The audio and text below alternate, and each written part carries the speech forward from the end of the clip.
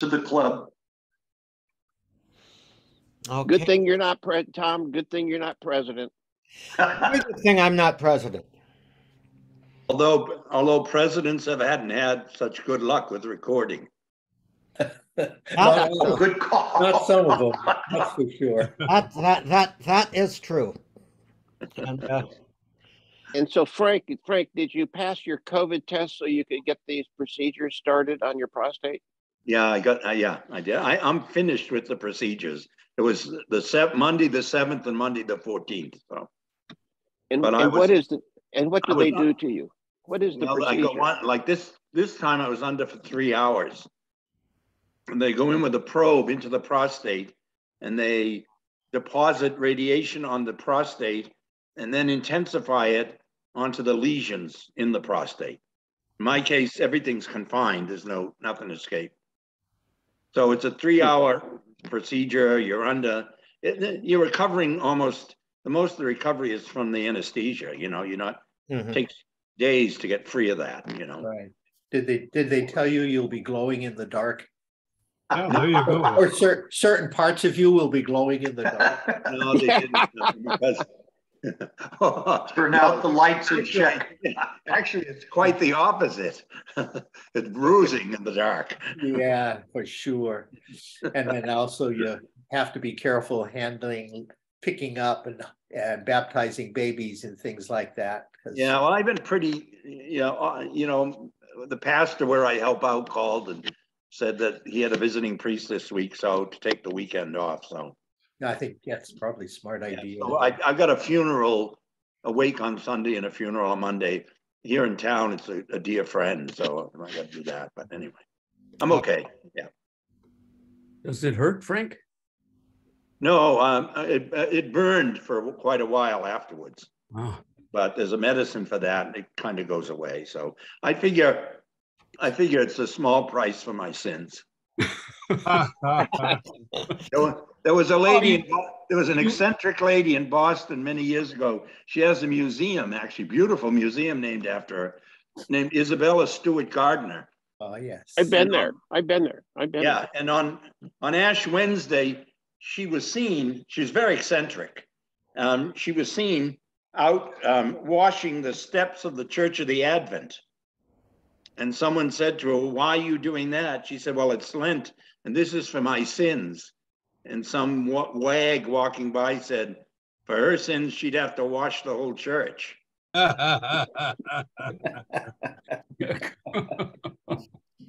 So you believe in purgatory? Huh? So you believe Purgatory in honor. Yeah, I actually do, but I like Rolheiser's definitely kind of insight into it, that it's like a blind man. When they wake up, it takes time. When they get their sight back, it takes a lot of time to adjust to the color and the light and all of that. I can identify with that. Huh? I can identify with that in particular. Yeah, it's all right. That's right. This week. But that's Rolheiser's kind of image of purgatory, which I think makes a lot of sense, actually. Yeah. I think it's a good image. To me, it's very, interesting. We have no way of expressing those kinds of realities. We have no way. We have no language to express God's relationship with us. Right. Everything is by analogy.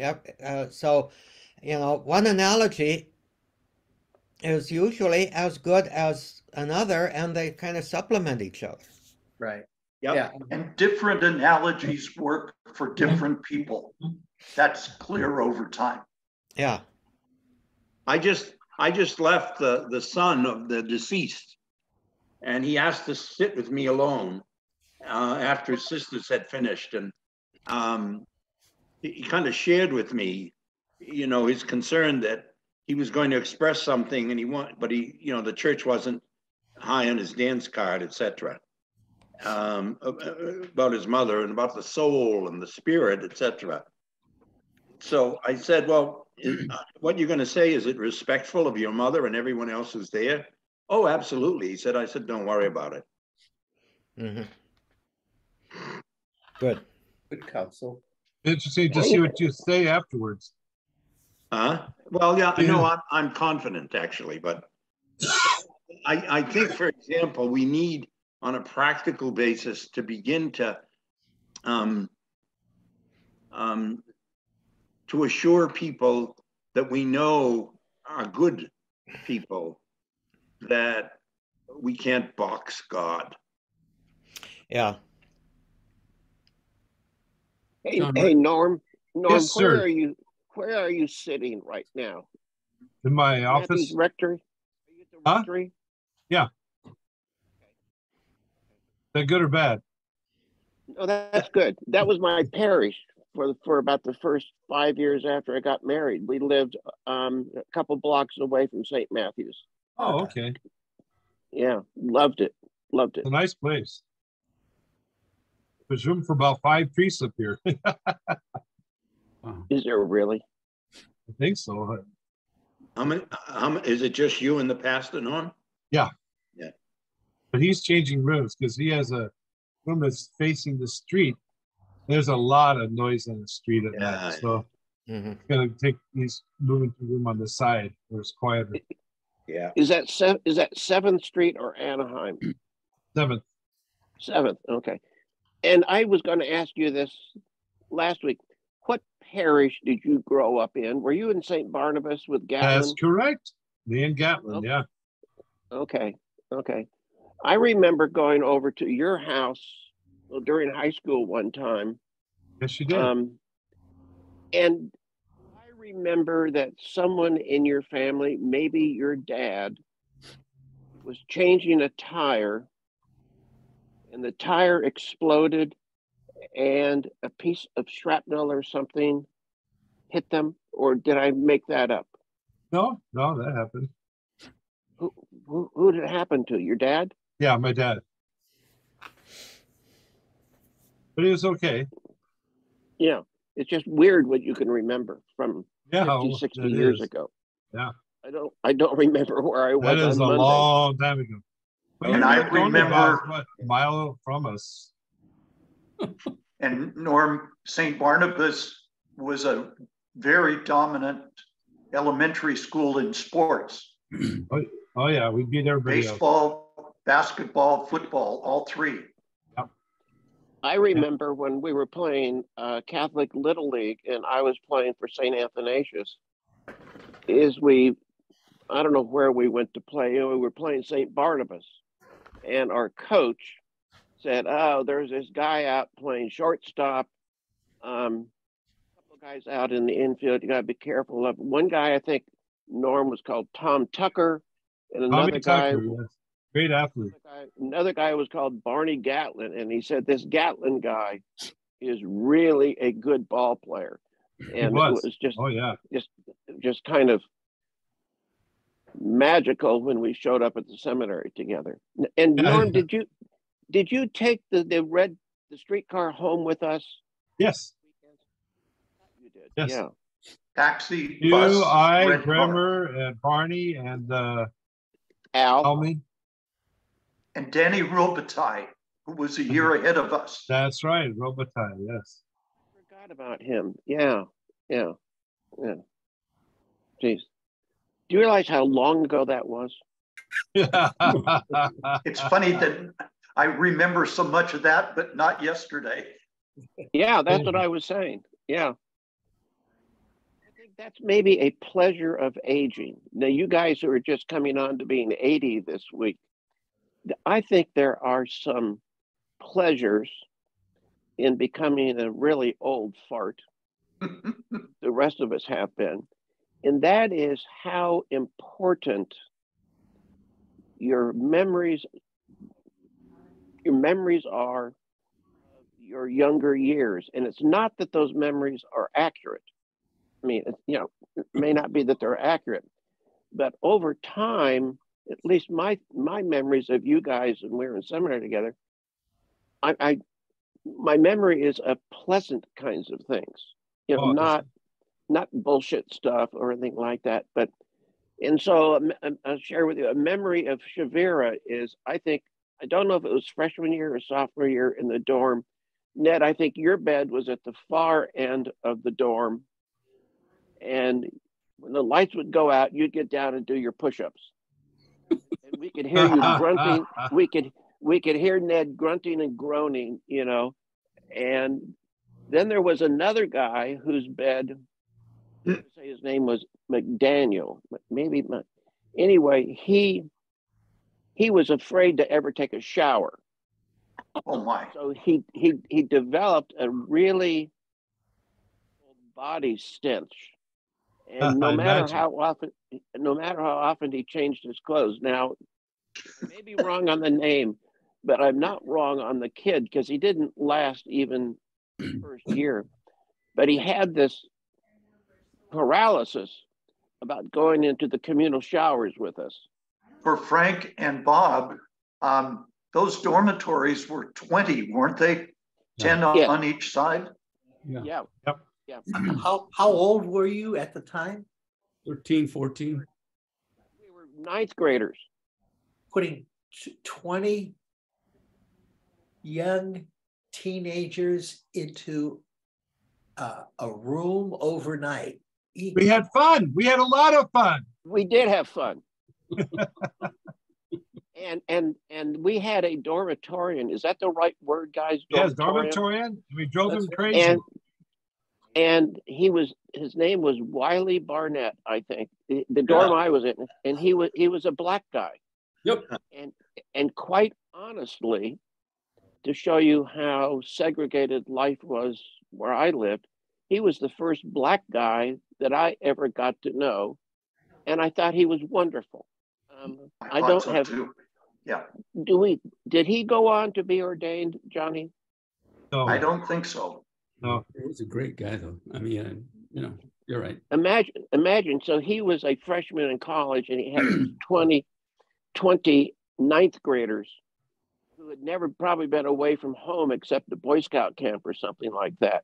It must have been a real interesting job to have, you know.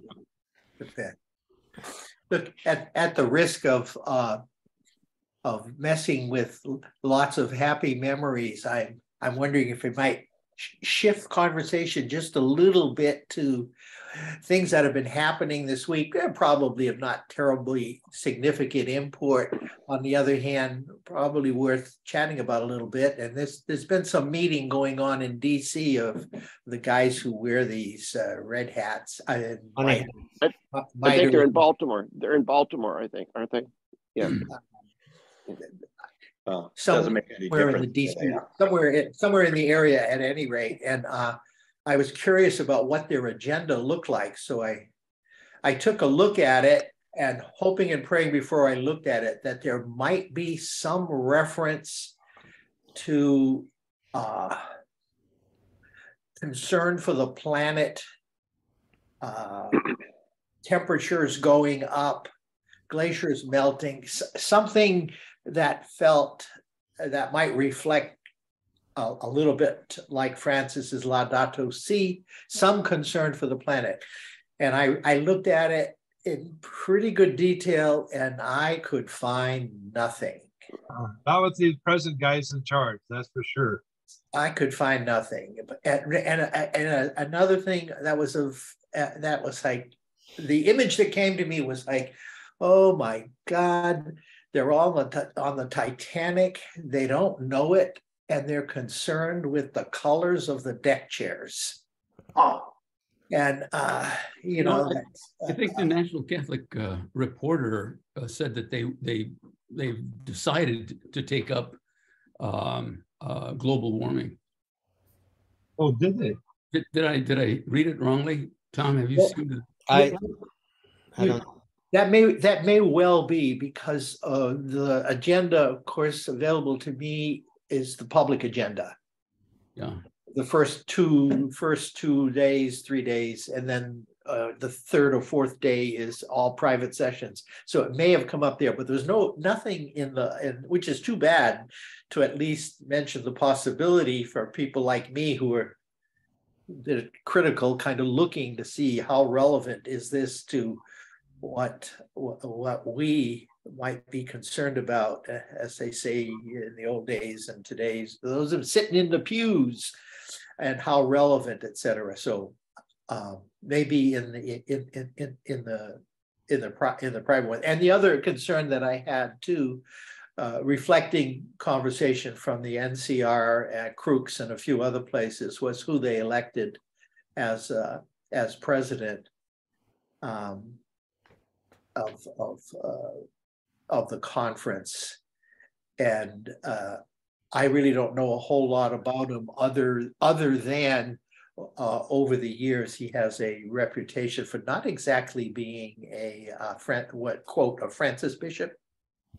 I think it was John Allen who said that he has a unique talent of explaining Pope Francis that ends up saying he was wrong. Yeah. Hey, Bob, I was wrong. It's the Vatican is looking to address addressing climate change. Yeah, I had seen that little blurb, that little piece too, Ned. Yeah, that it was coming from the Vatican. So wielding new status in the United Nations climate talks. Don't know what that means, but we'll see. Yes.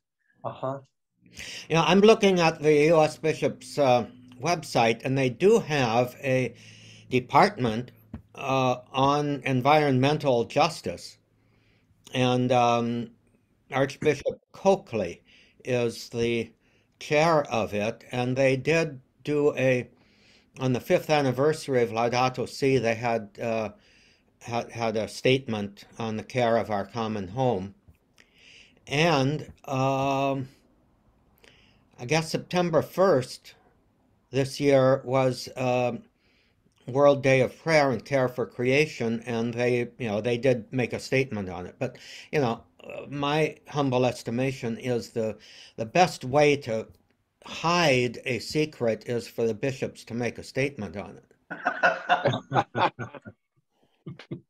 That's kind of Tom, or any of you, has there been an evaluation of the performance of Archbishop Gomez in his position? He's the past president, right? Who would make that evaluation? I'm tempted to say who? And who would call it a performance? Who? Who's the NCR or who knows? A performance, yeah. No, I don't think so, Johnny. I mean, there's things that have been written about it, and but people have been kind, I think, not just saying blah. Yeah. Saying blah, yeah. He's pretty blah, and I think that's what they like. Not real dynamic, huh? Mm-hmm. No, but I mean, not moving anywhere, Exactly. I've read several places that having picked the military bishop, that's really just a very direct way of telling Francis that they're not in accord. Do you guys think that? Yes, I do. Francis is an enigma to me. I really love that guy. I remember reading the first book that I could find by Austin Ivory, and I thought it was wonderful. Sometimes he does, quirky things that wonder what's that all about. Anyway. Well, it's kind of unusual for us to think of the Pope as a human being. Yeah.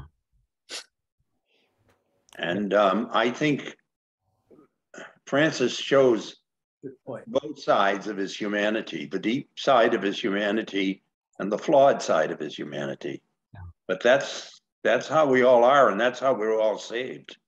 Yep. Yeah. Ned, was it in that book that he stressed how Francis was so arrogant as the provincial of the Jesuits that they fired him, right? Yeah, that did happen, but Ivory never says that he believes that Francis was arrogant. Right. but certainly a whole bunch of people around him did. And he winds up in Germany somewhere, I believe, Yes. where he finds the Mary the Untier of Knots. Mary Undoer of Knots. Yep.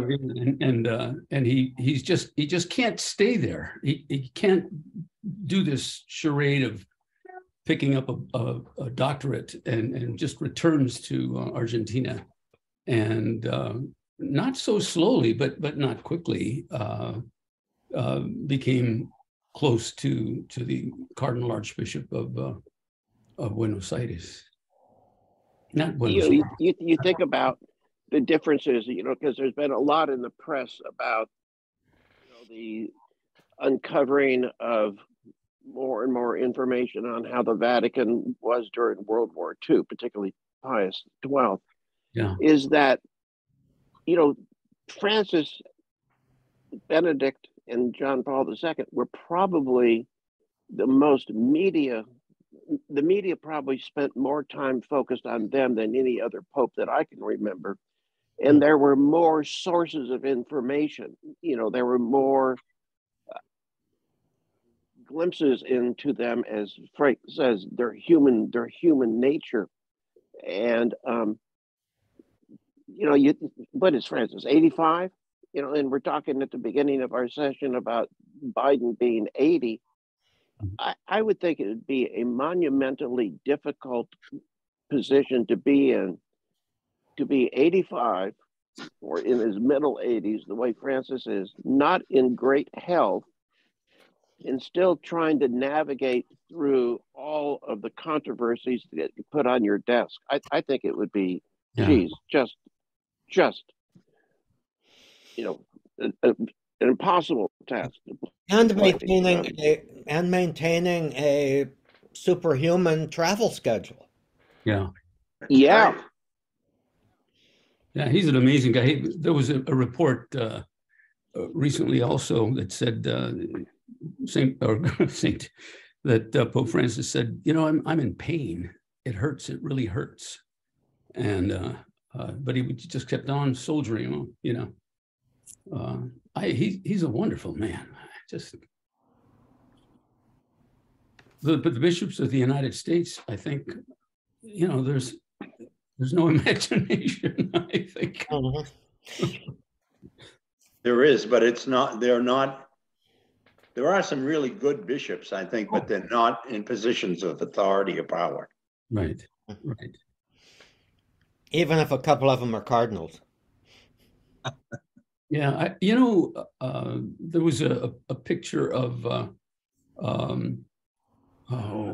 your Cardinal Archbishop Frank O'Malley. Yeah, leading a parade or a procession around Boston. He apparently is one of Francis's favorite American cardinals. Would you agree with that? Yeah, very much so. I think what happened when Francis got elected, Cardinal Dolan was just finishing his term as president of the National Conference of Catholic Bishops. And up until that time, he'd kind of been the high-profile bishop in the US. Mm-hmm.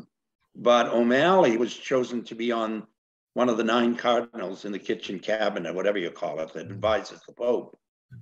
And that and his loss of the presidency, or just finishing his term, put Dolan on the back burner and kind of brought O'Malley to the front. But O'Malley's not the kind of operator who would thump his chest at being at the front. What you see is what you get. He is a very spiritual, profoundly humble, extraordinarily intelligent man. Mm-hmm. And I think for those reasons I think he's back in the good graces of, he fell out when he criticized Francis for what he did in Chile. Mm-hmm. He publicly criticized him. And, but I think now he's kind of back, but he's, Sean O'Malley was 78 on the 29th of June. So he's kind of on his way out in Boston. Where he'll go, I don't know. So. Yeah. Well, he's a Franciscan, as you know. And Yeah. more than that, he's a Capuchin.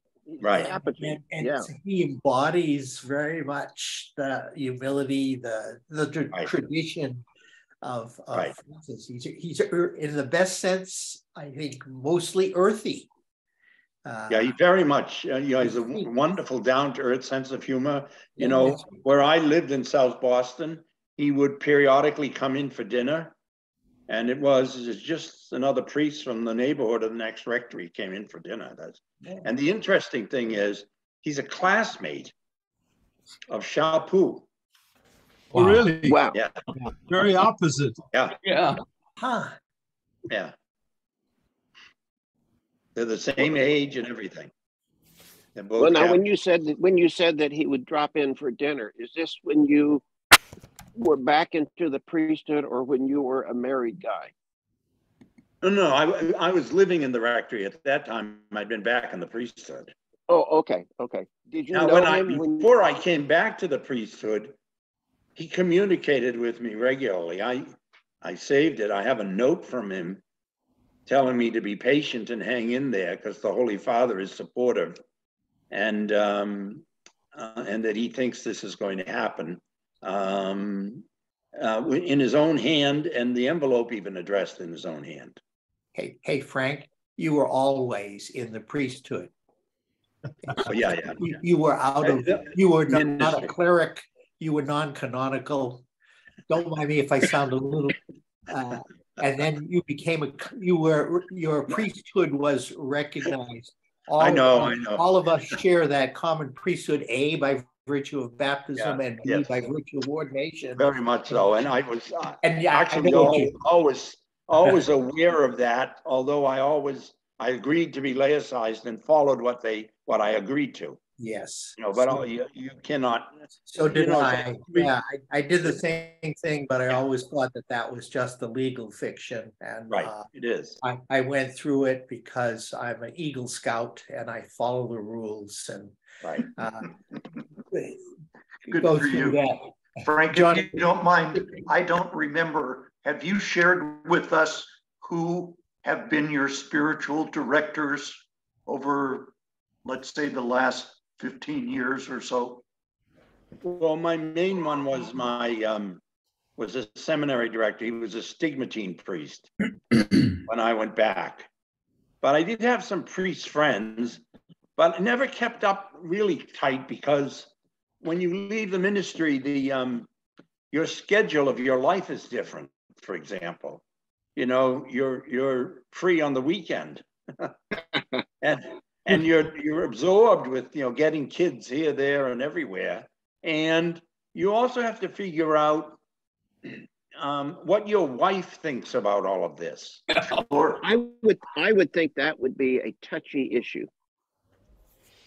Well, there are.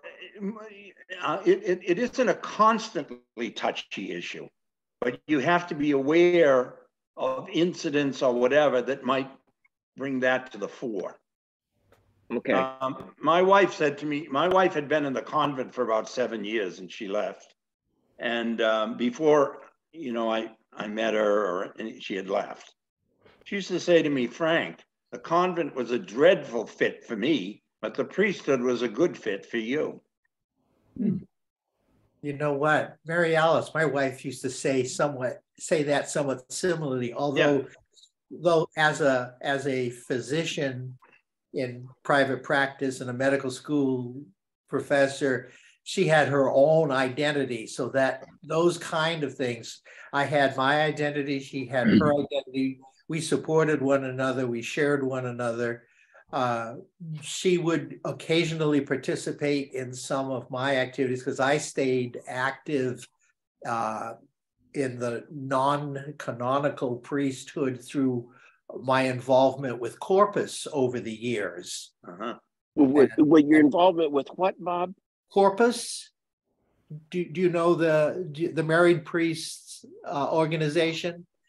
Started in the U.S. in the mid 70s. Maybe sometime we might want to talk about that. Where Yeah, well, you send us all the link to their website. Well, yeah, that's right. All that information is the history and everything. But we're getting ready to observe our the Corpus 50th anniversary in the States, and it's linked to international groups of married priests around the world as well. So there's an international federation. Yeah. I was kind of interested in that, a good number of years ago, and was so happy to see, your involvement in your website link, because I was wondering kind of whatever happened to them. It sounds like they are going strong and healthy. Well, you could look at the screen. This is what's happened to them. Yeah.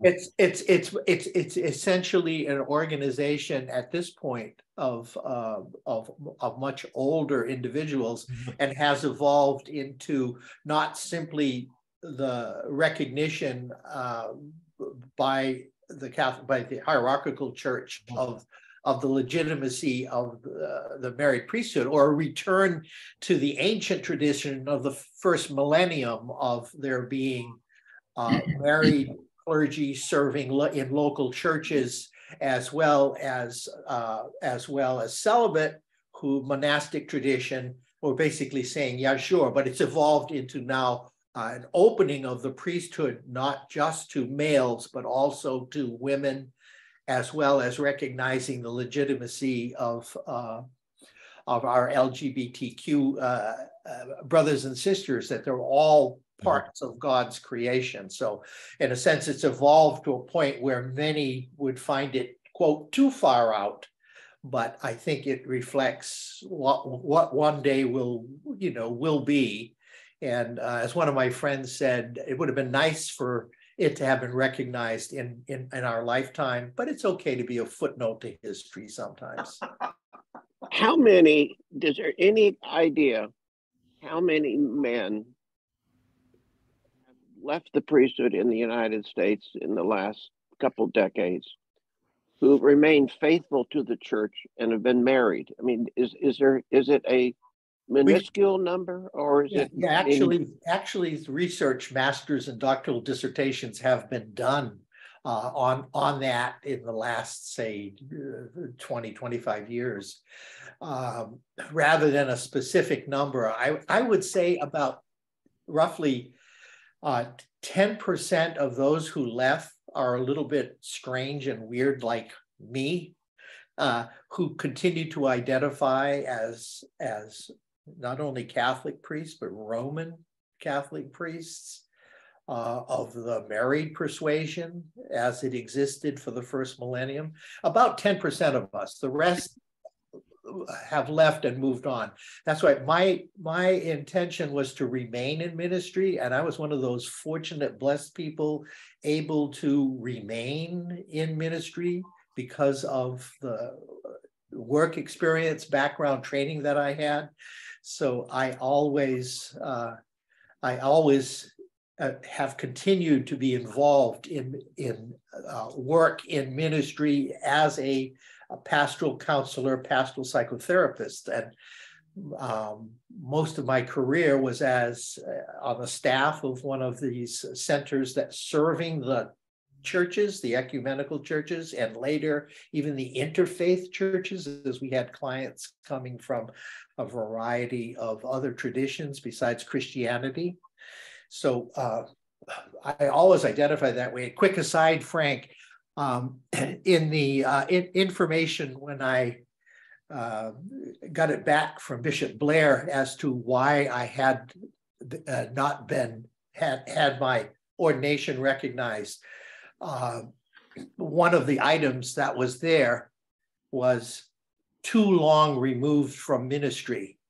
And that totally cracked me up. I mean, all I could do was laugh about it. After later on, I felt a little bad, but because I had intentionally worked to remain in a recognized ministries. So much so that when the organization that hired me to run one of their divisions, working with their pastors, and pretty well funded. I'm happy to have continued to receive a nice pension from them in the old tradition. The guy who hired me basically said, who should I write a thank you note? Which bishops, which committee in the Catholic Church? He was the equivalent of a quote Protestant bishop in the organization. He said, I'd like to thank them very much for training you so well, paying for everything, and then letting you become available to us. I remember that was very tongue-in-cheekish on his part, but there was something to that. Well, Bob, the problem. What year were you laicized? I did. What year? I was laicized in 1975. See, the problem is, I know Bishop Blair had to send your case to Doctrine and Faith. Yeah. And if you had been, like, there was a guy in the seminary with me from Florida who was younger, and he went rogue. He didn't get laicized. Right. But his bishop sent his case to clergy. Yeah. And so that was the first time. But Doctrine and Faith had a file on you already. Right. So you had to go back there. It's only because O'Malley got my case out of Doctrine and Faith that it happened. The same thing happened to me. I went to Doctrine and Faith. They're the ones who were saying no. Right. I was, and the other reason they said, in addition to too long away from ministry, the other one was I was too old. Yeah, well, I was 73 at the time. Right. But Blair and the priests of the diocese in Stockton basically had absolutely no problem with that. As you know, they just said, based on his past experience, this should really just zip on through. Right. And you and I know what happens then. I didn't have a Cardinal O'Malley who could take the documents, who could talk to the Pope and the Holy Father, yeah. Pope, right? Because I was 74 when my paper 73 when my papers went to Rome. So yeah, well, and 74, just 6 years ago this Wednesday, came back on my birthday. Right. I was in Rome long enough. My imagery is my initial review by some Italian Monsignor on a Friday afternoon after 3 glasses of Frascati at lunch with his pasta, just looked at it and threw it on the pile of the pedophilia cases or something, and that's where it sat. So let me share with you guys an interesting thing that's happening here in Hendersonville. Is about, have you ever heard of the Ordinariate of St. Peter? Yeah. Yes. Yeah. Oh yeah. Okay. So 2 or 3 years ago, some of the laity in the parish were approached by a fellow who was a Methodist minister with 6 kids, who lives down the hill in South Carolina from us here, that he was very interested in becoming a Catholic priest. And he said, and in fact, the Ordinariate has a bishop somewhere in Texas. There's one bishop for the whole country. Houston. Lopez is his name. He's in Houston. Yeah. And so his name is Joshua. And so Joshua said, I'd like to see if I could get a parish going here. And at that time, there was an interest in it because we had lost our Capuchins and we brought in a right-wing diocesan priest who kind of just unsettled the whole parish. And so there were a lot of people who were looking for another home. Well, the kid's going to be ordained this weekend. Joshua's going to be ordained this weekend. And they've spent time coming up with a name, and they've come up with the name Edmund Campion, who I don't know, maybe he was one of the English martyrs or something like that.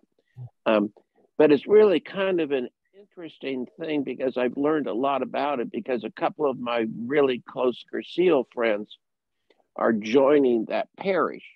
And the joining of the parish is quite a commitment because you've got to have a core. They have 50 families. There's 50 families that have pledged to support this parish. And of the 50 families, only 7 or 8 are Catholic families. That all the others were Anglicans, Episcopalians who left that faith tradition because of sexual issues, gay clergy and things like that. The rest are all Methodists. And these are families that have converted and been through RCIA and become Catholics. And so it's a very dynamic young group. It's mainly families, which is kind of an unusual thing here in Western North Carolina, where most of us are old farts. It's kind of it's kind of like our parish looks like this group setting. We've talked. No comment. That was a devastating syllogism. That's said very, very lovingly, right? Gathering of the old parts. Yeah, old parts. It's like the old apostle. So, anyways, the questions kind of come up in conversations is, so here's a guy with 6 kids, and how does he support his family with a parish of only 50 families? And so part of the deal that's going on is how he's got to have a job. And so he sells health insurance. So, it's a busy time of the year for him. And so his ordination's coming up at a bad time because this is Medicare enrollment, and you know how busy these guys are. And so I've been thinking about it this week when I got the notice of the ordination. I thought, it cannot be easy, even if you've got a salary paid by the Catholic Church, it cannot be easy to be a family man and to be a pastor. It just is. There's got to be just so many difficult issues you'd have to resolve. And I think we're kind of seeing it here with Joshua is, okay, I mean, he's got a young family, he's got high school and college ahead of him, and the Diocese of Charlotte gives no support. They at least give him a church to say Mass in. At least they do that part. So I just was curious about what it is. It's nice to think you could go back to the early traditions of married family priests, but is it practical? Is it, I mean, I know how hard Tom has worked, and I know how hard Norm has worked. I know how hard a bunch of other guys have worked, and how Gary talks about how completely time consuming it is. I can't imagine balancing off the demands of a parish, and maybe you've got a school, with going home at night and you've got a bunch of kids who are being difficult. I mean, I just don't know how we could think we could do that. Tim, it's called tithing. Seriously, it's not the cheap Catholic throw a buck in the collection basket. It's a serious commitment to a local church. I learned that one of the hats that I wore in my working career was as a therapist counselor, working with Christian clergy, their wives and families. And I did that, that for 30 years. And I was constantly, and I'll take a step back if I may. That was in the old days. A lot has happened in the 10 years, 11, 12 years I've been retired with regard to social developments and non-developments within many of the Protestant denominations, all kinds of interesting. So I don't really know, I've been out of the picture other than reading about it. But when I was there up to like 10 years ago, it used to blow me away how consistently pastors coming from mostly the mainline denominations, but also some of the really smaller churches, some of which we hardly hear or even knew existed, and a group of 50 that would have been a good sized group, make a commitment to their denomination to support the pastor, which means to pay him and what he's worth so he can earn a living and doesn't have to go out and be bivocational, though that's always an option in many of the churches, and the pastor goes along with it because there may not be enough people to support, and so he understands, or she, when I was there, mostly he, but it began to be more and more she, understood that they would need to have some kind of part-time career. So right from the beginning, as they're looking for a pastor, they're looking for someone who has a career identity, as a job to be able to support themselves, along with a commitment on the part of the people called tithing. And literally it was 1/10 of their income, which they would commit to it. So you're looking at a pretty good budget for that church based on the support of the people. And I would go, boy, are we, including me, I wasn't just talking about Catholics in general, boy, are we cheap when we stop and think about how little.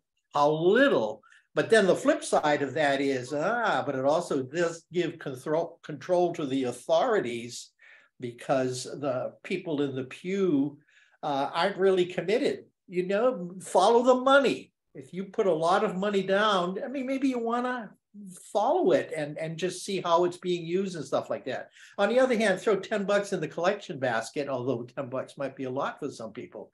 You don't really care about issues related to who runs this place, as in. And I am talking sort of like the old lay investiture movement, which is something we should talk about sometime. That would be a fun conversation to have. Well, Tom or Norm, could you have imagined being married and having a family and doing what you've done for the last 60 years? No,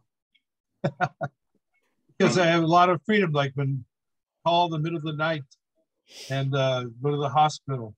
I remember I was talking to an Orthodox priest who was married, and he got a call in the middle of the night, and his wife picked up the phone and said, sorry, he's not here. And he grabbed the phone and said, yes, I am, I'm here. And they wanted him to go to the hospital because there was a lot of resistance. She didn't want him to go running out to the hospital in the middle of the night. Yeah. Yeah. Right.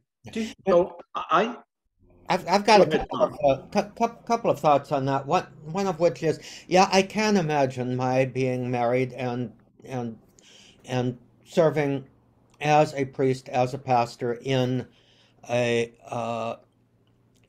parish in a different sort of structure, because I think we sort of have to do a lot of the sort of things that doctors have to do, who have to be on call, but they also are able to structure it in a way that there are certain times of being on call and certain times not.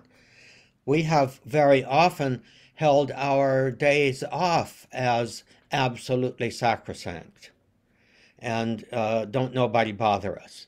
And sometimes that's a very good thing, I think, for our health, and other times it's maybe not so good for the ministerial demands. Some kind of restructuring of how the demands are made on us, I think, would be a key thing, But the other thing regarding the support, I have been a part in most of the time of being a pastor in both parishes of the National Catholic Stewardship Association. And, there is a big emphasis on that. I don't hear much of them anymore, but at that time there certainly was, of developing a parish support system based on stewardship, which did include tithing, that never really fully got off the ground, unfortunately, I think because of the inertia of Catholic parishes. But I really think that there would need to be a lot of reorienting, a lot of restructuring to be able to support a married priesthood. And let's face it, just like they emphasize the the married man now, who is a deacon, that his wife is always a part of that vocation. There Yeah. definitely has to be some kind of discernment. I think one thing that I think is rather wise in the Eastern Church, it doesn't always work out that way, but that the guy has to be married before he gets ordained, which does mean that there needs to be some kind of evaluation and discernment of the real ministry that the wife of a priest would be engaged in also. Are there any in, I'll put it positively, in the Diocese of Oakland, we have at least one formerly Episcopal, now reordained. Now that's another whole issue, slap on the face to Anglican orders. But functioning married Catholic priest. He's got half a dozen kids, and no accident that he was also placed like in one of the top 5 wealthiest parishes in the diocese. And that was of absolute necessity. Well, I know from insider conversation that his salary compared to the salary of the priest celibates identified, quite different.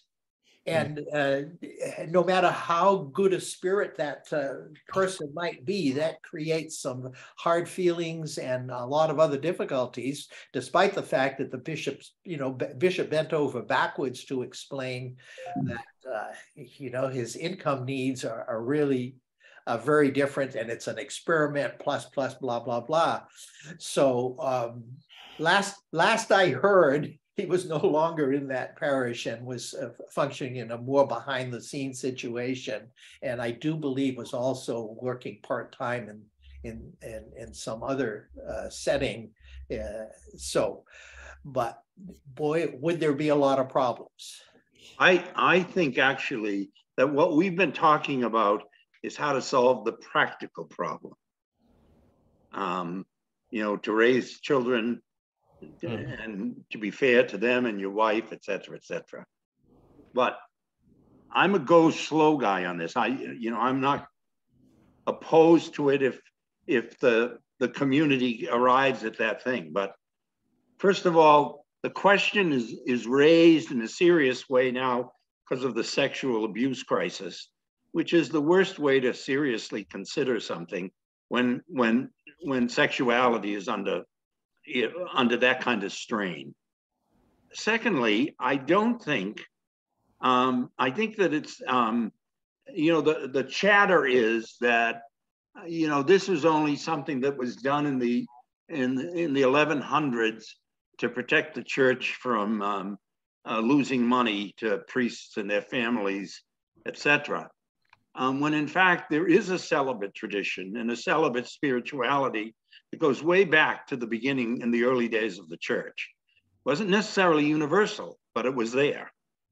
And thirdly, I think that the practicalities probably are to be found, can be resolved in some way, but the whole notion of how you maintain a spiritual life that is specific to the priesthood and an intellectual life that prepares you to preach the word of God is something that I think doesn't often get addressed.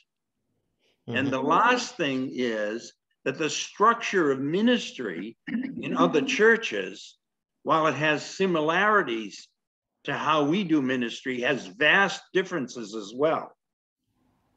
So I think, the easy answer today is, well, if we can solve how a priest can raise 6 kids well, then we're home. I don't think so. Yeah, I would very much agree with that, it's a much broader issue that needs to be addressed in a broader way, including the social, cultural, and very definitely the spiritual, theological, pastoral elements. I've got... Be patient with me for a minute. As you talked, Frank, I got this image that in the future, later vocations, widowers and successful business people who are financially stable already might be candidates for priesthood. Right now, I'm guessing those are people who go to the diaconate. Does that make sense? Yeah, but some of them, you know, I mean, I was in a seminary where the average age of the student was 48. So you're right in that there is a field for that. But there's also the sense as that the Spirit of God speaks to people in their youth as well. And we have to contend with that and till that field. The problem we have now is that we have tilled that field almost exclusively and not gone where you're suggesting we should go, John. And I think so we have to broaden, for example, the whole question. You know, I've been diocesan meetings where they've got up and say, well, of course, one of our goals is to get more young men to come to the priesthood. And the rector of the seminary is sitting next to me and says, hey, wait a minute. We've got a lot of people out there who are potential priests who aren't young anymore, who aren't 24 or 25, etc. Mm-hmm. So there's a whole complex, it seems, like with Corpus. I've never been really that interested in Corpus because I think that, you know, the first thing we have to get to is how does the church deal with the priests who have left? How do you say on Monday that this is a special ontological charism that has given that changes you forever? And on Tuesday say, find your own place to live, you're done. You're introducing for me the whole question of how do you, what does clericalism look like versus the division between cleric and non-cleric. I love what Francis is doing. Right. Mm-hmm. Smelling of the sheep. You have the perfect ordinary in the cardinal there who embodies for me the smell of the sheep. I mean, he really does embody that whole tradition. That's what it feels like. And I've heard him preach and kind of have followed his story over the years, your interaction with him. But I think what we're wrestling with, and it isn't just in Catholicism, it's across the Christian experience, the whole issue of what does clericalism look like? My opinion, my impression is that we have erred on the side of the separation. Mm-hmm. We have erred on the side of not acknowledging the commonality of the priesthood by way of the baptism. Right. Where we share that common priesthood of Jesus Christ, which embodies priest, prophet, and king. I mean, the whole of the same thing. And then what do you do with the ontological issue? Right. And I couldn't agree with you more in terms of your interpretation. Well, on the ontological issue, because the interpretation of ontology today is that it separates, but you can be ontologically affected in order to have you relate. Right. It's not an isolationist ontology, if you will. It's a relational ontology. So that the gift is given to you so that you can spread it. Right. I'm influenced by my background in my pre-med years and study of biology, the phylogenetic principle, ontogeny, recapitulating phylogeny. Ontogeny relives phylogeny. Yeah, I remember. You remember? You remember? Yeah. I don't. What is and in fact, the melding. I mean, I think there's something of a clue there. Hey, gratia supernaturam subonit. Grace does build on nature. Absolutely. And we have lost over time and years the connection with nature, with our nature, with our human nature. And that's how we have deviated and gone off. Yeah. Well, there's a Mel. You know, my quick response. I don't have a problem with celibacy. I think there'll always be a place, and it'll be within the tradition. Within the tradition, and I think it's quote monastic and or religious orders. There'll always be a place there, but as in the you know, in the early church, the whole monastic tradition coexisted along with the clerical one, and then one got to be, you know, higher and lower. Once again, we're always dealing with those sort of issues, and also in that sense, the monastic tradition turned into the military tradition, turned into the prince, bishop, governor, turned into, until such time that they could say, well, we're good with our celibacy.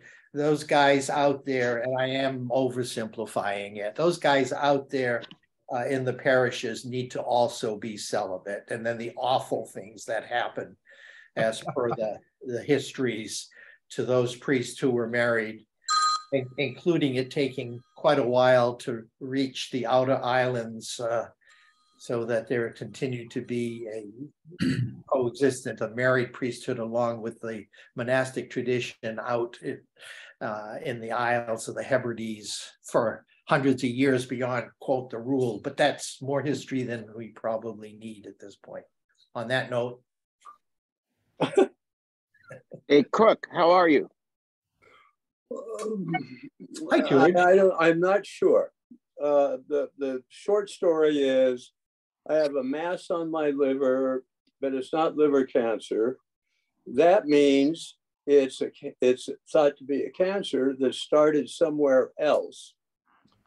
And the fact that it's sitting on my liver means it has metastasized already to get there, and is malignant. But it's not hurting me any, you know? So we're gonna have like a qualifying for a fraternity snipe hunt or something with the doctors looking for it.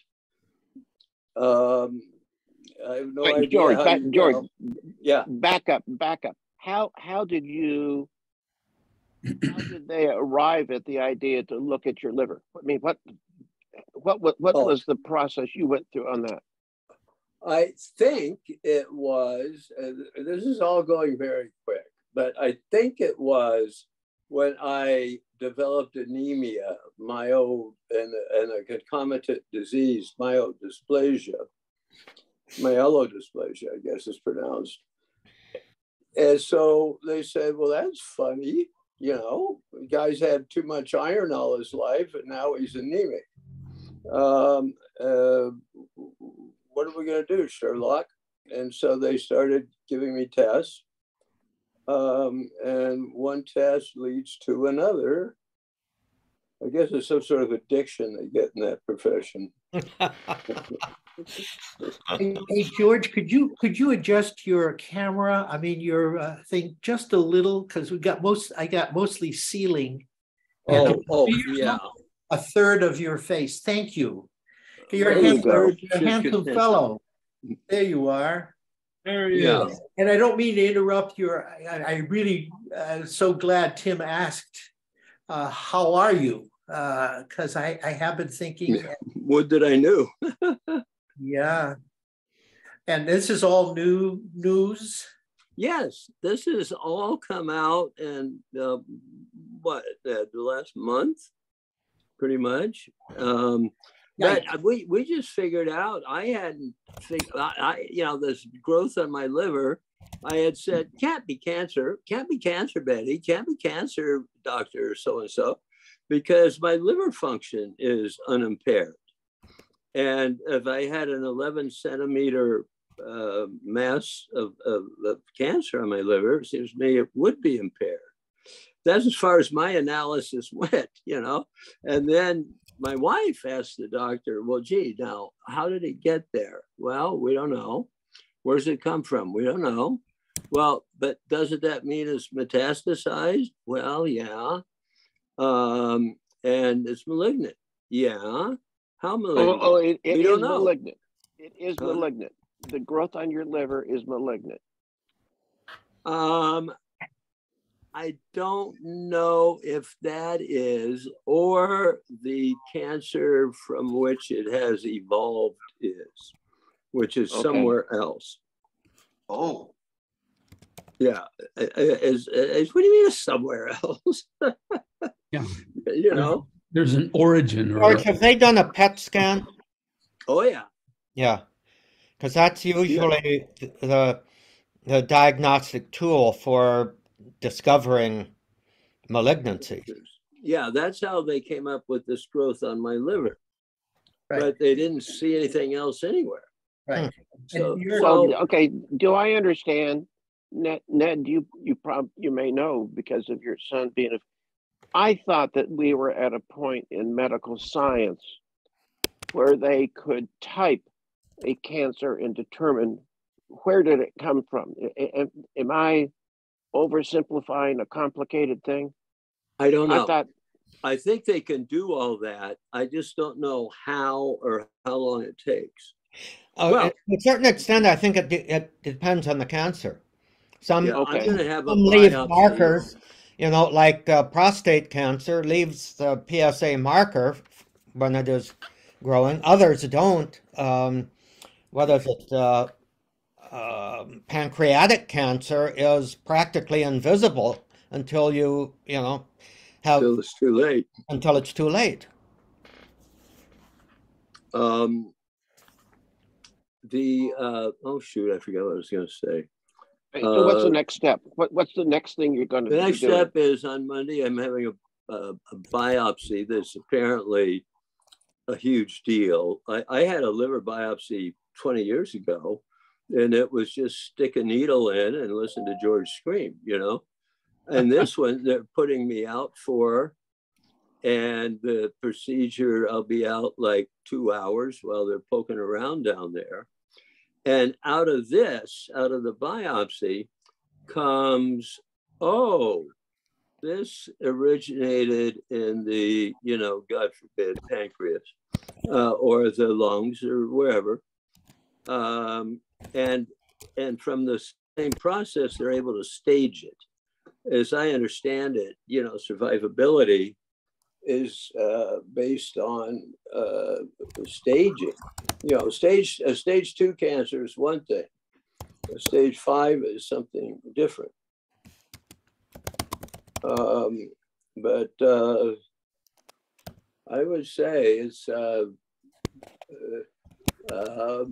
know, reminds me of Lincoln's story about the guy who told a story about the man ridden out of town on a rail.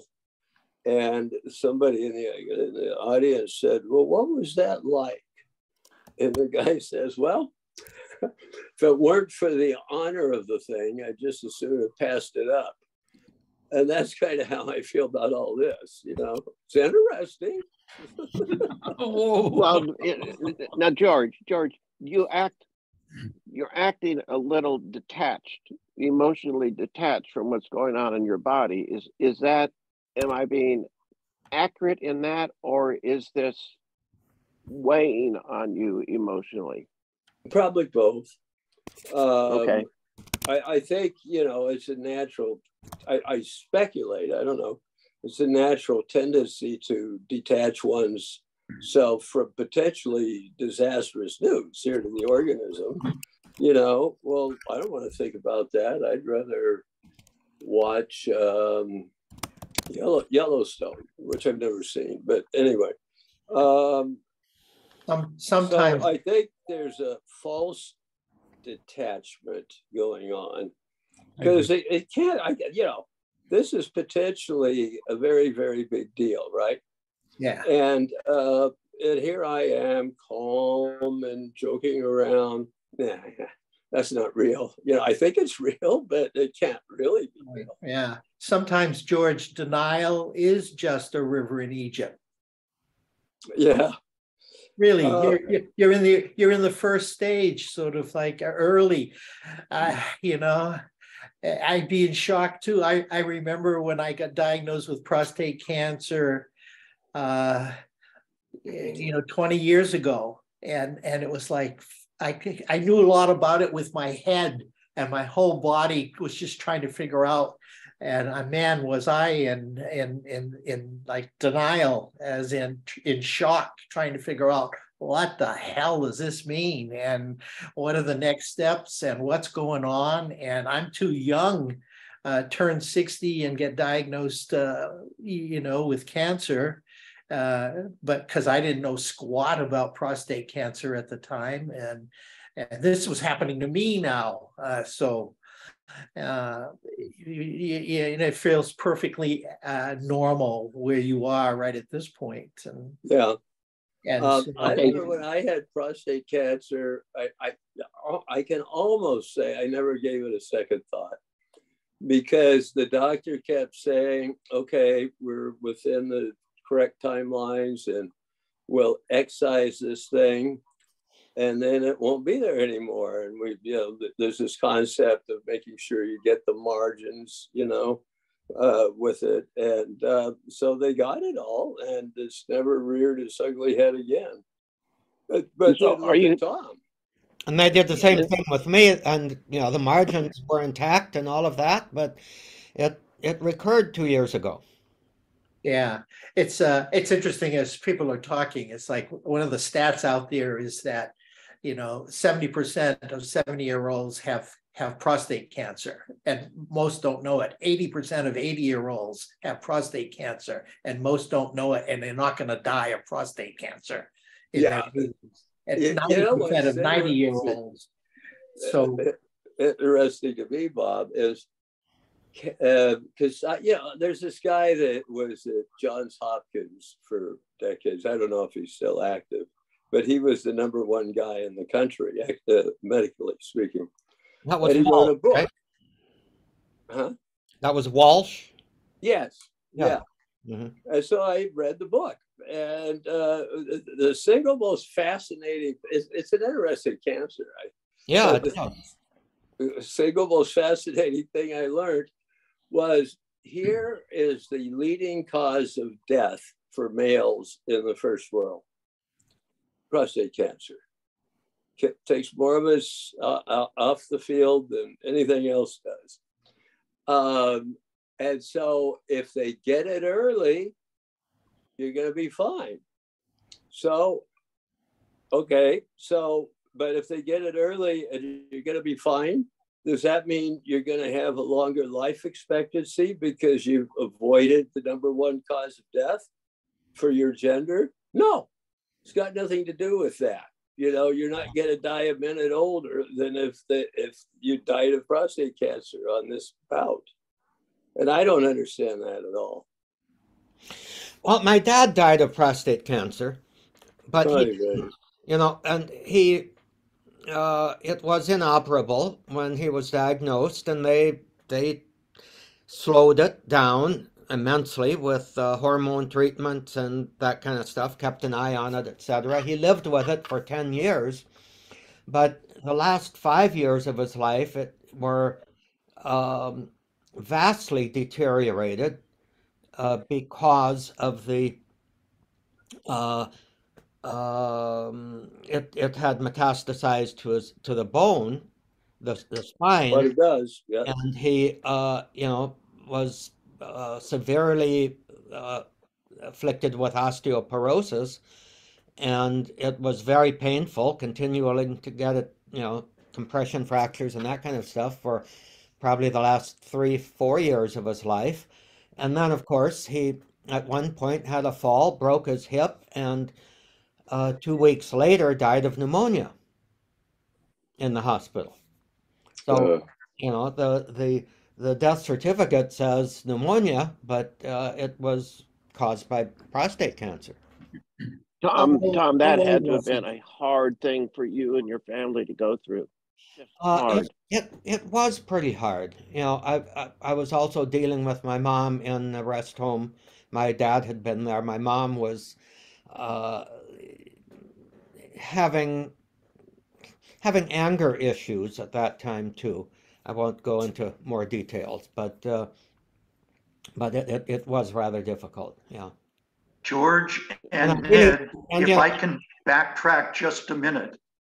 When you said, George, that the liver function was not affected, does that indicate that the cancer is way on the outside of the liver and has not attacked the working part?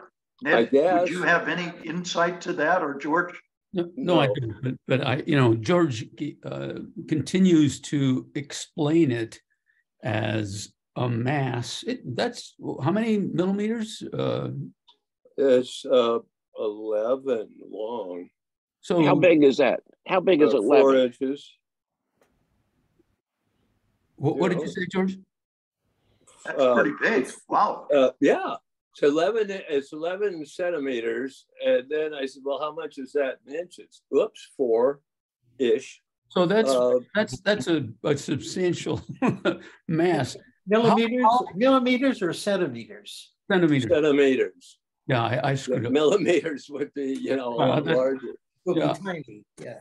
But how can something that large migrate from some other source and then just sit on the liver without, putting roots into it? Yes. Beats me. Maybe it wasn't that large when it migrated. I just don't have a clue. I suspect it was a few cells that migrated and probably does have roots into the liver. Unfortunately, the liver the whole liver does all of the functions. Mm-hmm. So it can have tentacles. That's why they call it cancer, the crab, Yeah. Tentacles into the liver, and you're still functioning. In spite of that foreign intrusion. That's at least my way of thinking about it. I'm not sure that's totally accurate, but I'm functioning at the level I'd be functioning at if I didn't have a cancer. Yeah. Well, the liver's a big organ. Huh? George, can you live without all of the liver, or is the liver just a necessary condition for life? I don't know. It's a vital organ. It's regenerative to some degree. Really? Okay. Yeah. It'll grow back. But it gets just so the resilience is, becomes less as we age. Sure. So while that makes sense. That was one of my real, I'm trying to find positive things here. And one of them was, well, get the thing out, and let it grow back, whatever piece for margin's sake you needed to take out. And my son said, well, Dad, at 80 years old, that's not going to be as resilient as, a 20-year-old. Sounds like ageism to me. Yeah, we'll have to arrest that cancer. Well, just having had a prostate cancer procedure on Monday of this week and being under anesthesia for 3 hours, I can attest that it takes age. Age is a very big factor in terms of, say, recovering simply from the anesthesia, let alone the assaults on your body, because it's an intrusive procedure. Yeah, I'm amazed that you're here, Frank, given the fatigue effects of just the anesthesia. I had very mild conscious sedation with Versed for the eye procedure, and I was really tired from the anesthesia for a good part of that week. And that's age related too. So Right. Yeah. Exactly. But George, the other thing is that, at least in my memory, it is not uncommon to have something that shows up in the liver to have its origin somewhere else in the body. That's what they've told me. Right. Well, that's good to hear, I think. Yeah. Well, but they got to find where it is. Yeah. Yeah, Yeah, they got to find can't out use where it. that, what the origin is. Well, hey, George, is there anything that we can do? Anything? We don't live near you, so I can't bring meals to you like that. But is there anything that we could be? How can we be helpful to you in this? I would think prayer. Now this collides with a big issue with me historically. Ned and I have argued about this for years, and I think a lot of coincidence is attributed to prayer, and a lot of prayer is attributed to coincidence. Well, maybe. I don't know, Ned, but maybe. I do. Well, you can see what side of the argument I'm in. Yeah. But the way I finally resolved, like the first time when I had prostate cancer, I don't think I ever prayed to get through it or to recover. And I was going to mass 4 or 5 times a week, and reading the morning prayer and the office of the readings every day. And it wasn't that I wasn't a pious little Catholic. It's just I still know that I think God's such a traffic cop as that, to micromanage. But now after that, I think I would say reasoned to this result: George, pray, even if you don't much believe in it, because do it out of obedience to Jesus, who told us to pray. So I pray out of obedience to the Lord with very little confidence in the results. And if you trust in Jesus. No, I just obey him. I don't know if I trust him on this.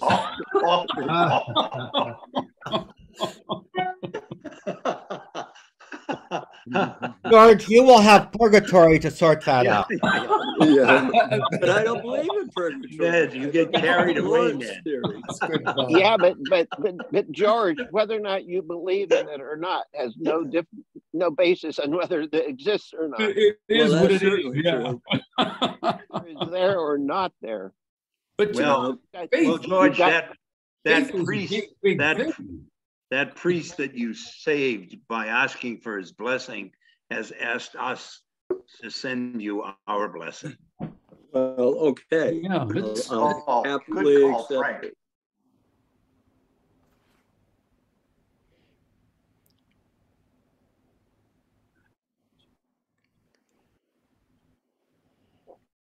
Amen. Amen. Amen. Amen. Hallelujah. You just got. Now, does got anybody have any incense they can send to George? Amazing blessing. George, what time is the procedure on? You said Tuesday? No, Monday. What time? I think it's 7 a.m. West Coast time. Okay. Yeah, all these things are put at the crack of dawn. Right. And are you having it done at one of the major medical centers? Yeah, it's an imaging place on Sinai's campus. Cedars-Sinai. Yeah, you're at a major place. Yeah. So that's really good. Okay. Well, know that you are, as my Baptist friends used to say, right at the top of the prayer list. Okay. Well, thank you.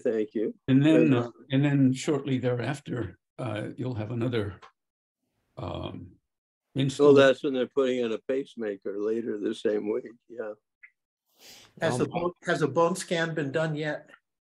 Total body bone scan? I don't know. They did head to toe in the tube. You would know. So well, I was head to toe in a tube, but I don't remember quite what they were doing. I think it was a PET scan, but it went from the brain to at least the knees. Yeah, PET imaging, and so yeah, I'm thinking more specifically the bone scan, looking for metastases. If that's not been done, I think it probably. I don't think so. Yeah.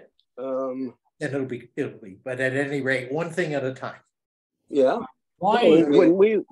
So George, we were talking about the dorm that we were in at the beginning of our meeting today, about the 20 of us ninth graders. You know, when I was thinking as you were talking, and I appreciate your sharing this with us. I mean, I think that's part of this friendship group, is that we help each other to the degree that we can through the difficult times of being old. And I always am struck by the fact that when you are in the ninth grade, or you're in college, or you're 30 or 40 years old, did I ever think about what it was going to be like to be 80? You know, I mean, you know, Norm is shaking his head. I mean, Never thought about it. Never thought about it. Me too. I don't never thought. even think I knew anybody who was 80. I may have had an ancient aunt or something like that, but you know, this is an interesting time in our lives. I mean, right. It's fascinating, and I'm trying to figure. Cassandra and I both had COVID now I'm on my second week and it won't go away. Is there any way that as old men, we can share anything of value our younger, fully grown adult kids about what it's like when you get to be this age? And I don't have an answer. It's just something that has been on my mind, you know, for the last couple of weeks with COVID. Is, okay, the kids went, well, how are you feeling? But I wonder if there's any value in our sharing with them. And all my kids are in their 50s, you know, sharing with them, you know, this is what we're going through. I don't know. My question may be too open-ended and too stupid sounding, but I mean, Tim, I think you're absolutely right. I think that sharing that kind of process and wonderment that goes, I mean, it's a whole new ballgame for me. And I've always felt fit and able and all that kind of stuff. And I have bouts of depression because my body won't do the things that it used to do. And because I see, you know, a very close friend whom I fought with in Mike Clemens, for instance, go down. And I see others around us who are about our age, who are in decline, in terminal decline. And I'm all these people that you talk with, that you think with, that you, even if you don't really talk all that much, you know enough about that person that a lot of it sustains you, and a lot of it causes you to rethink and reconclude and all that kind of stuff. And I'm sitting here thinking, shit, you know, what am I going to do? You know, when all or many of these pillars are gone. Certainly, I think my faith has to become much more deep, and right. You know, these experiences that are, you know, when you're younger, you feel a little bit of. I mean, I felt privileged and all that kind of stuff. That you know, you begin to question all these saints, Avila, Teresa of Avila, and John of the Cross, and you know, the desolation that one goes through. Apparently, Teresa of Calcutta was, for the last long time, just always in desolation, and she just had to believe more. Anyway, it's a whole new experience, and if you can get your kids, I have two sons, and they're pretty inquisitive and serious. But I don't know whether they'll be interested in hearing about how one goes from one passages, you know, one stage. Yeah. Does it My matter? kids are interested. Pardon me? My kids, who are the same age, are interested. Yeah, they are. Yeah. Mine are in their 40s. I don't think there's so much interested in explaining to them what it means to get old. I think one of the beautiful things about getting old and more vulnerable is that it brings out their caring gene. I agree. In a way that they may not have thought about it. And that can't be anything but good for everyone around them. Good point, Frank. Good point. Really good. Nicely and that put. is very true. Sorry. You know, let me tell you about a sort of related conversation I had with my brother-in-law. This a couple of years ago, and I said, Ricky, I've been thinking about dying, just the experience of it. And it seems to me that one thing that'll happen, especially if you have something ongoing like cancer, is that there comes a division in reality. And you're on one side of it, and you look at the world, and everybody's out there on spring days, you know, on the merry-go-round and singing Ring Around the Rosie and all that. And here you are dying of cancer, say, you know, and isn't that isolating? And what do you do? And all that. So I said, so my reflection on it to date is the way to look at it is it's a job. You know, it's like if I'm Norman, I've just been sent to this parish, you know, metaphorically, and that's by dying from cancer over a couple of years. Or if I'm me, it's like a brand new case I've taken, and I've got to acquit myself well and not let down the side, you know, in front of my kids or anything. But it's like an assignment. Okay, George, now you need to get ready. You need to die, and you need to work your way through it, and work your way through it as actively as you can, and as filled with faith as you can. And then you know, you practice giving up, because that's what you're supposed to do at the end. And he said, not quite, I don't agree with that. He said, you're close. But he said, what I, you know, Ricky, the bishop, would think is that during this period, you're called to hand yourself back to the Lord who created you. Like Jesus on the cross, where he you know, into thy hands I commend, whatever he said, I don't remember exactly. Surrender. Yeah. And that's the process, is giving yourself back to God. And I remember Tom's friend, well, this is a previous friend, Tom, from years ago, finally got to that stage where she was thrilled to be going home or back to her maker. I wouldn't say she was thrilled, but she went from acceptance to submission, acceptance to offering. Let's put it that way. Yeah. Offering of herself. Right. Over her year's experience, her 1 year experience of dying with brain cancer. And that was, to me, that was very formative, because that was in like the second or third year that I was a priest. Yeah. And she was my age.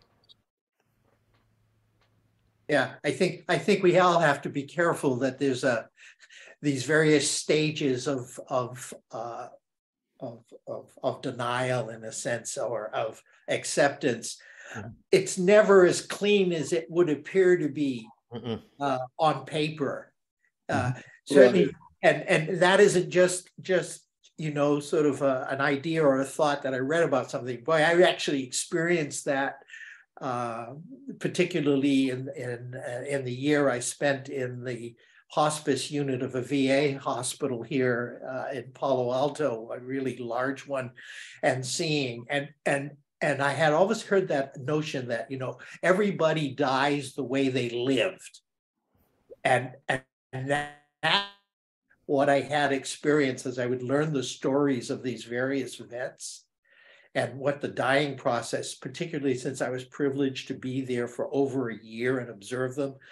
And then since then, continuing to be privileged and honored to accompany people in the dying process as a palliative and hospice chaplain that I continue to do, including in the last couple of weeks.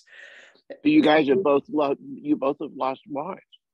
And so you have that even more intimate experience you and Frank do with your wives. That was another experience. And so I'm not sure where I was going with that. That's okay. Thank you, Tim. I'm wondering whether or not there isn't a sense where I don't like submission or that. I kind of like surrender or giving back. That's what the bishop said. Yeah. Those were his verbs. Yeah, and because I think I misused that word submission when I spoke about it. I think there's a certain sense in which, especially someone who's dying over a longer period of time, not someone who dies very quickly, although that could be something to that as well, that the Lord comes down the road to meet us. And that it's not as if the switch goes off. The image of the father on the porch looking for the prodigal. I mean, the other son was kind of right in a way that according to the tradition of the time, there was absolutely no way that the prodigal should have been received back. The insult to his family and the family's legacy was monstrous. Mm-hmm. And yet the father was standing on the porch day after day after day, so that on the day when he came back, he could run down the yard to him. So it seems to me that that image, there's a certain sense of that image, and that kind of changes the notion of submission and kind of softens it or makes it meeting or encounter or growing towards each other, etc. That gives a whole kind of different tone to dying.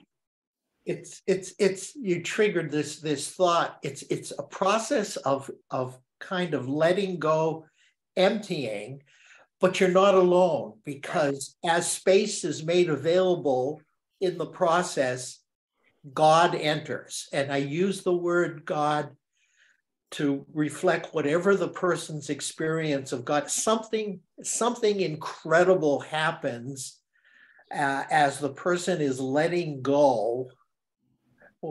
And the letting go is most of the time not intended. It just happens. But to see that the space gets filled with, in the metaphor for me is God. God's spirit particularly comes in and fills the space. And so that the initial experience gets transformed. And everything that I'm saying is, please God, I hope it's that way for me and for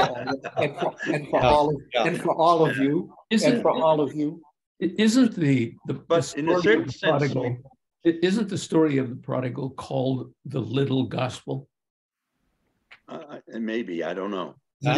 It's so much more than the prodigal thing, Oh yeah, well of course it's the father. It's the prodigal. It ought to be called the prodigal father, of course. Yeah, it ought to be called the screwed up family. Totally God bless the screwed up family. So many dysfunctional families in the Bible.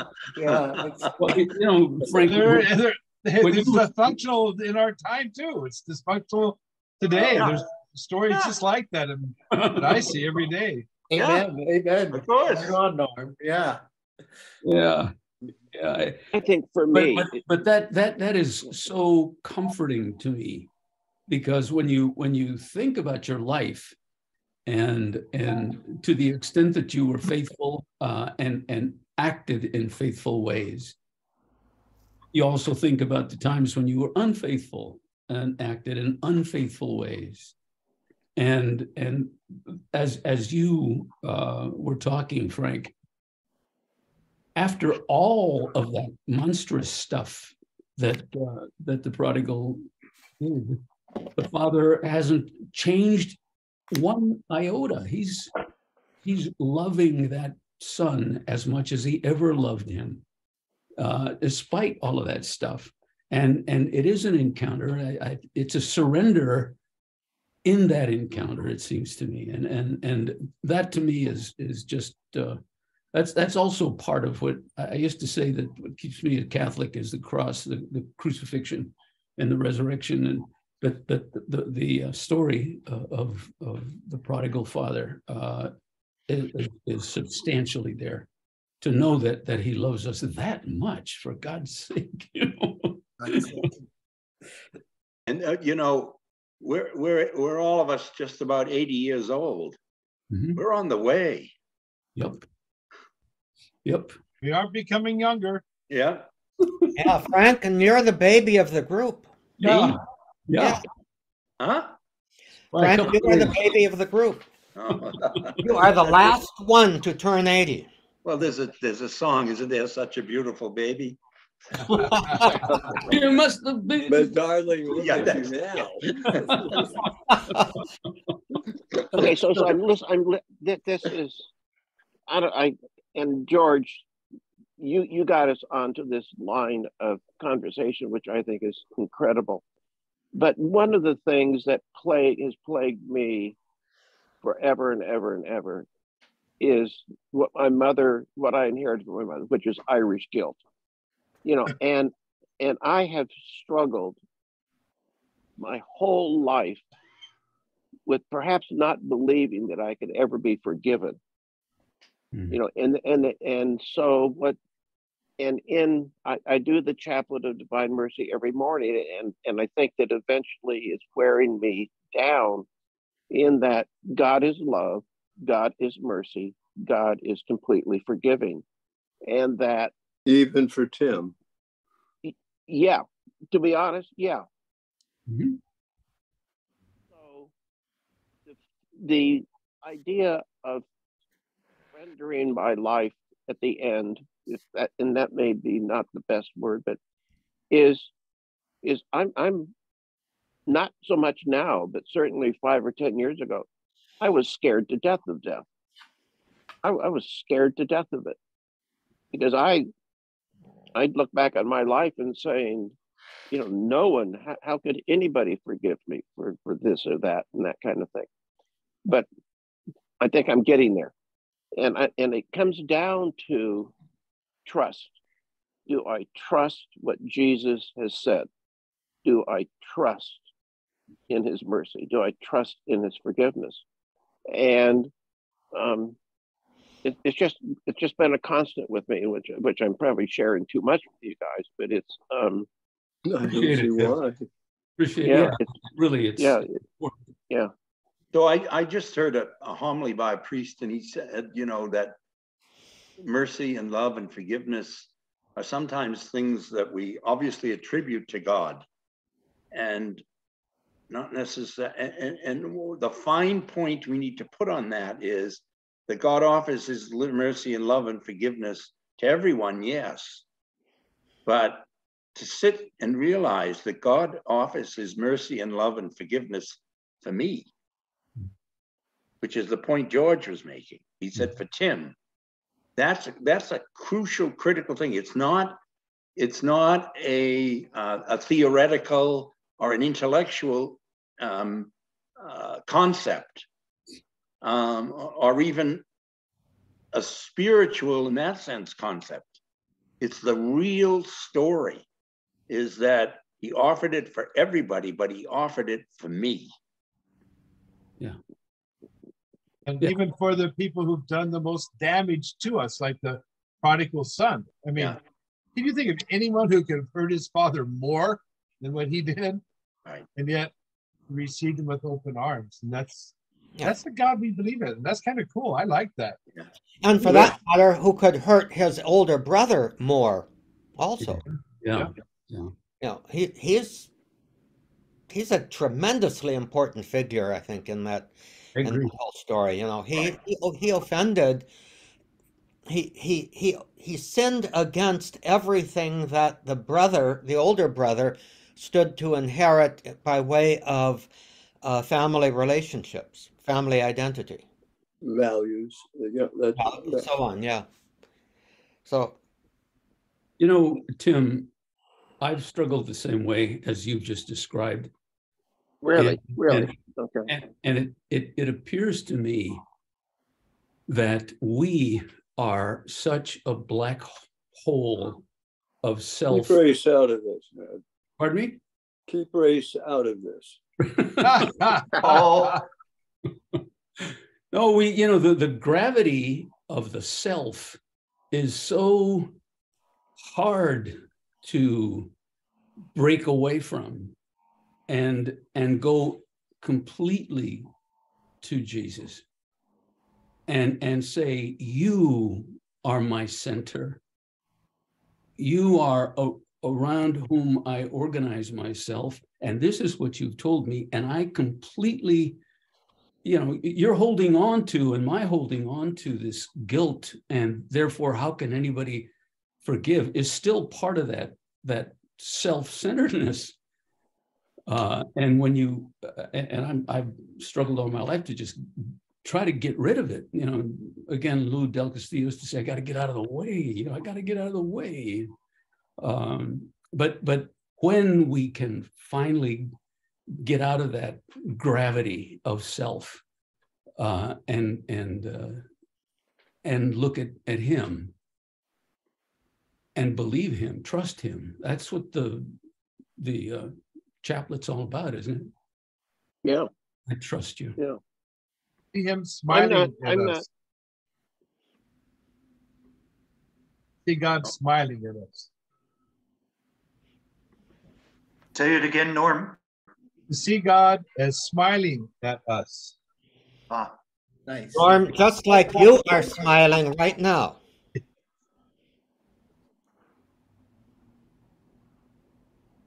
Well, And so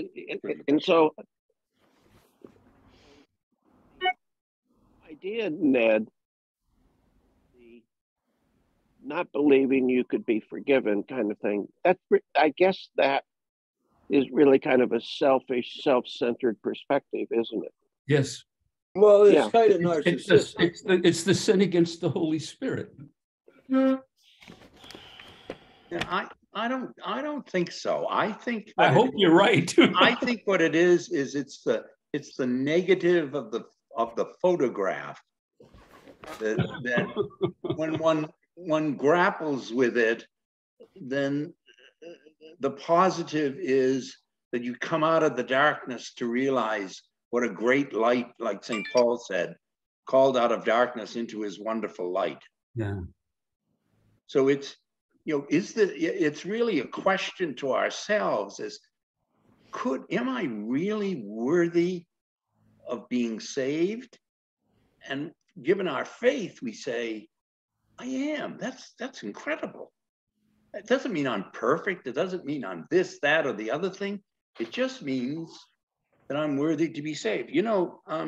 Last week I said that I think the bishops should have taken an opening because of the election of people moving away and moving towards, some sense of respect for each other.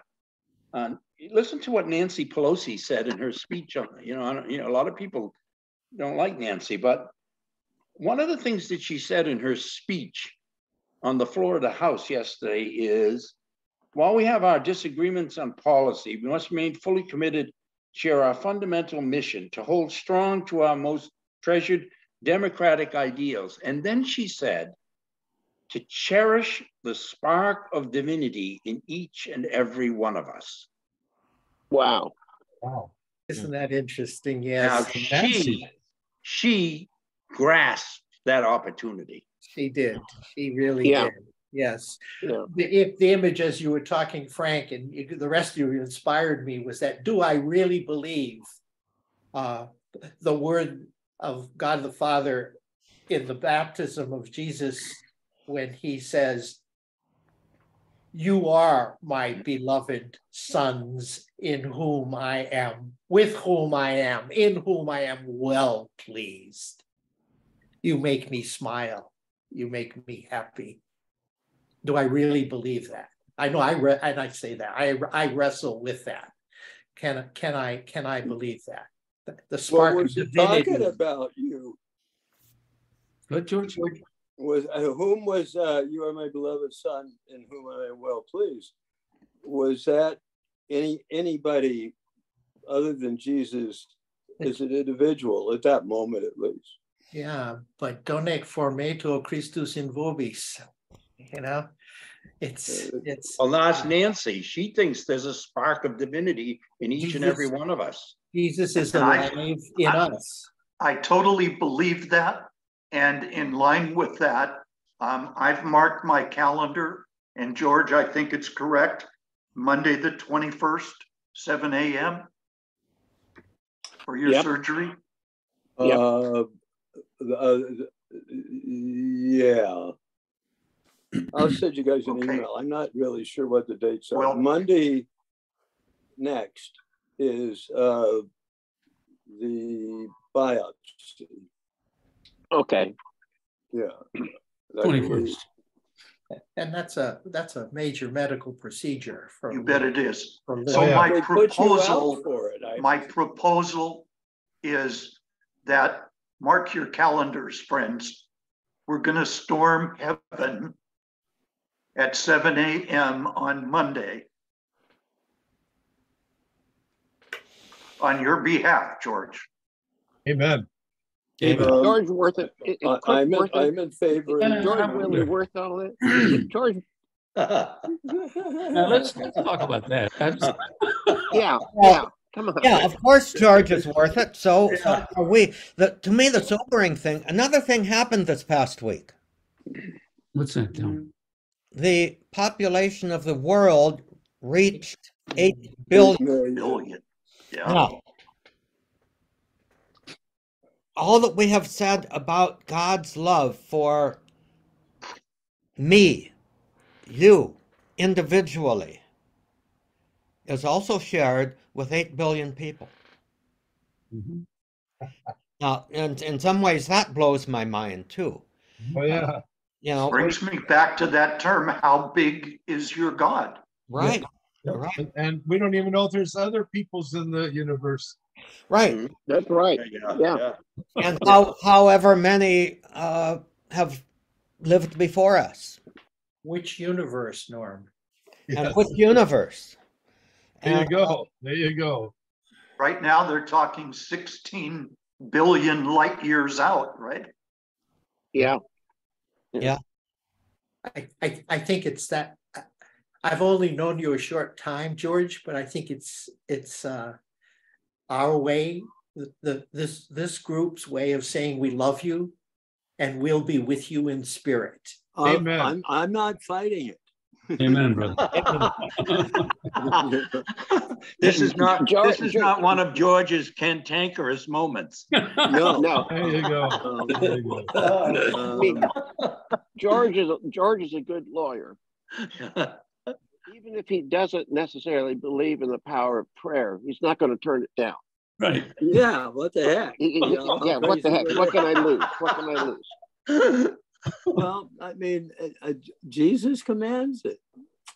I mean, and I believe in him, ergo, you know. Yeah. And so, good George, enough for can you- Jesus, it's good enough for me. Yeah. Give me that old time religion. Old-fashioned Right. religion. Right. All George, right, where there is he that- is. where- He's calling. Now, George, No, you're he's also not. My no count brother. Anyway. You're also getting a pacemaker next week. Yes. And I don't know what day it is even.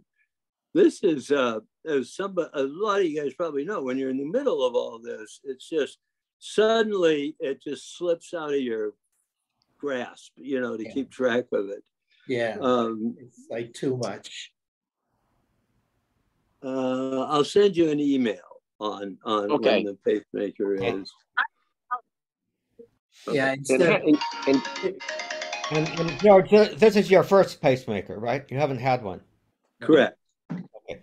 right. So How many instead of- guys have pacemakers? anyone else in the group have a pacemaker? No. I have stents, cardiac Okay. stents. Okay.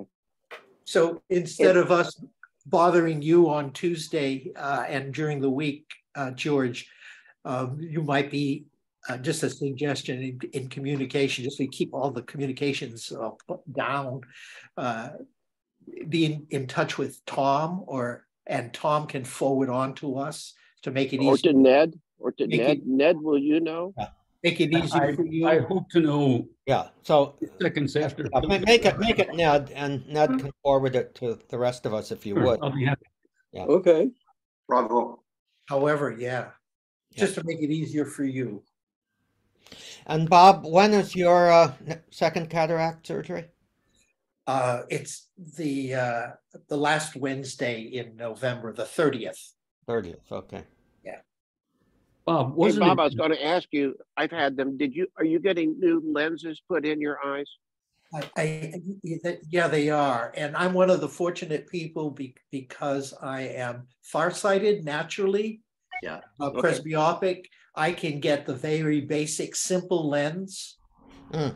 And it's totally amazing to me how nice and clear everything is, including I can get pretty darn close and everything is nice and clear. I don't need the lenses. And so I think I'm probably going to be able to end up post the second surgery with just readers for really close in work, That's over the I have- counter. That's what I kind of- have.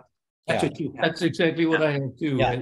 Yeah, Both, me too. both eyes got cataracts taken out and new lenses. Yeah, stuck in. yeah. Yeah. And when they explained it to me, I thought, oh, geez, do I want them cutting into that eye and pulling out the old and putting in? Yeah, the- I Scare the identify hell out with of that. me. Yeah. And then the amazing thing is, I was describing to my daughter who was with me. She said, "Well, what do you see out of it now, Dad?" And I went, "It's like before, I didn't realize it, but this eye, I now see that blue is really blue and red is really red and green is really green, and it's like the other eye. It's still kind of like looking at an old-fashioned sepia toned picture." Uh-huh. Everything's nice and clear and everything else, but the colors are weird. So my brain is still trying to wrap around this, and every now and then I get a little frontal headache here. It's like I have to close my eyes. I thought it was a miracle. I thought, wow, I was afraid of this. Amen, brother. That's sort of the feeling. I still have one more, but I basically have the pre-op visit this afternoon. And I'm going to tell the surgeon, whatever you did the first time, please do the same. On that note, shall we, anybody like to conclude with a prayer? And, we all have our own journey. Actually, I'm going to see my new primary care physician at 1 o'clock. And I've got a whole list of stuff that I want to talk to her about. But What's her name? Laura Shingleton. She's an osteopath, actually. Oh, I got the same thing. I just got my doctor yesterday, my new doctor. And she's Dr. Amador. I said, well, Amador. Yeah, that's Dr. Lover. That's cool.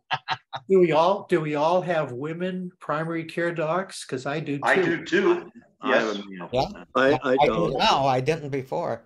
I became biased having been married to a physician for 30 plus years, and I really appreciate women physicians. And so my internist, it's fun. Another piece is, which was a little more sobering, was that she's a high school classmate of my oldest daughter.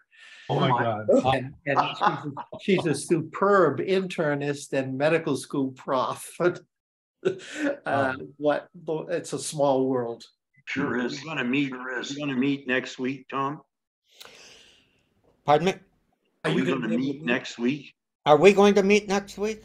Yeah. Well, why wouldn't I we? will. Why wouldn't we? Day Well, after the day after Thanksgiving. Thanksgiving, I just did. Oh, I- Fine with me. Yeah, I vote yes. Are we able to? How many are able to? I can. I can. Okay. Okay. Let's do it. And Tom, I've just been reading a book called Anam Cara. Anyone familiar yes, with it? I know that By book. John O'Donnell, who's an Yes. Irish mystic. And Yes. he has it's a little long, but not terribly long. It's called Beannacht, which is the Gaelic word for a blessing. Okay. On the day when the weight deadens on your shoulders and you stumble, may the clay dance to balance you. And when your eyes freeze behind the gray window and the ghost of loss gets into you, may a flock of colors, indigo, red, green, and azure blue, come to awaken in you a meadow of delight. And when the canvas frays in the currach of thought and a strain of ocean blackens beneath you, may there come across the waters a path of yellow moonlight to bring you safely home. And may the nourishment of the earth be yours, and may the clarity of light be yours, and may the fluency of the ocean be yours, may the protection of the ancestors be yours. And so may a slow wind work these words of love around you, an invisible cloak to mind your life. Amen. Amen. Amen.